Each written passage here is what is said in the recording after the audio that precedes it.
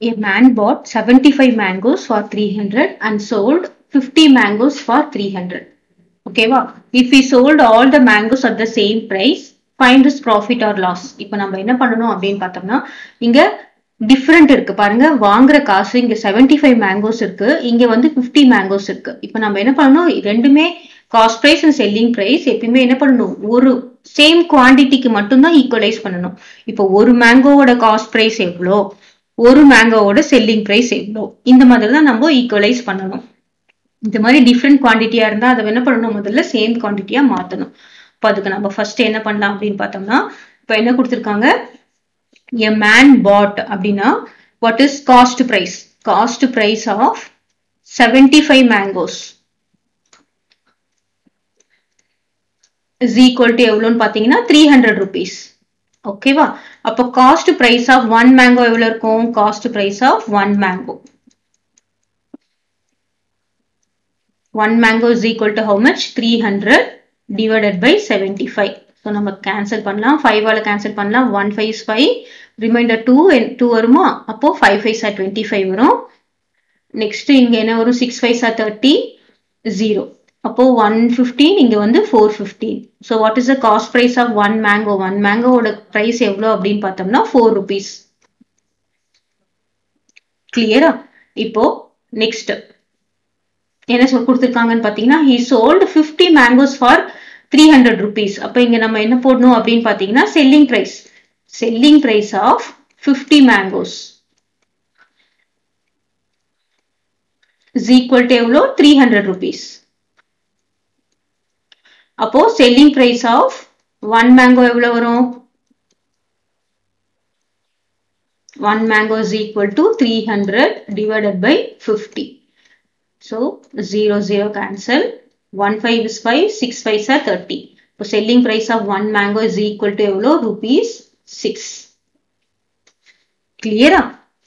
So இப்போ பார்த்தீங்கன்னா நம்மளுக்கு தெரிஞ்சாச்சு ஒரு மேங்கோவோட காஸ்ட் ப்ரைஸ் 4 rupees, அதே ஒரு மேங்கோவோட காஸ்ட் ப்ரைஸ் எவ்வளோ, 6 rupees. இப்போ நம்ம என்ன கண்டுபிடிக்கணும் அப்படின்னு பார்த்தோம்னா, இங்க நெக்ஸ்ட் என்ன கொடுத்துருக்காங்க, he sold all the mangoes. முதல்ல ஒரு 50 மேங்கோஸ் விற்கிறாங்க, அதுக்கப்புறம் இருக்கிற எல்லா மேங்கோஸும் at the same price. மற்ற மேங்கோஸும் எவ்வளோக்கு வித்துறாங்க, 6 rupeesக்கே விற்கிறாங்க. இப்போ நம்ம என்ன கண்டுபிடிக்கணும், ப்ராஃபிட் ஆர் லாஸ் கண்டுபிடிக்கணும்.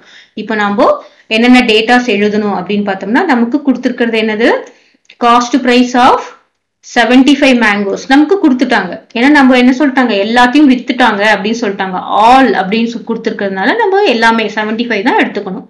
இப்போ cost price of 75 mangoes is equal to என்னது, already given, it is rupees 300.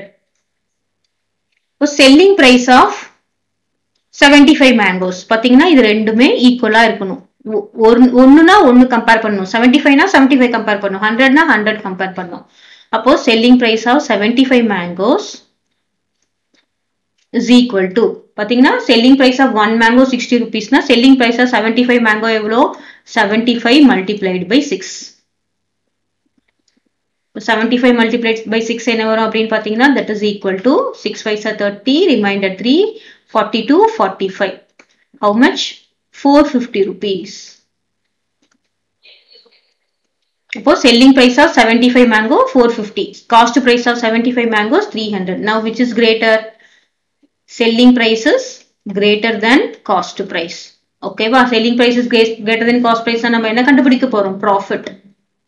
Profit is equal to selling price minus cost price. What is selling price? பாருங்க same quantity தான்.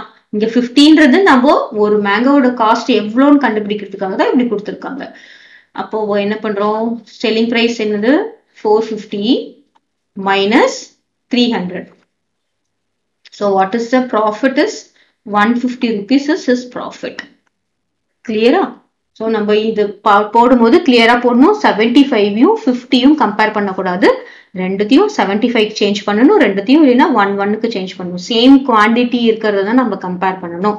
100 ப்ராடக்ட் வாங்கிட்டு 80 product வித்துட்டு மீதி 20 product விற்காம எனக்கு loss அப்படின்னு சொல்லக்கூடாது. 100 product வாங்கினோம்னா 100 ப்ராடக்டையும் வித்து அதுக்கப்புறம் தான் நம்ம என்ன பார்க்கணும், லாஸ் அண்ட் கெயின் கணக்கு பார்க்கணும்.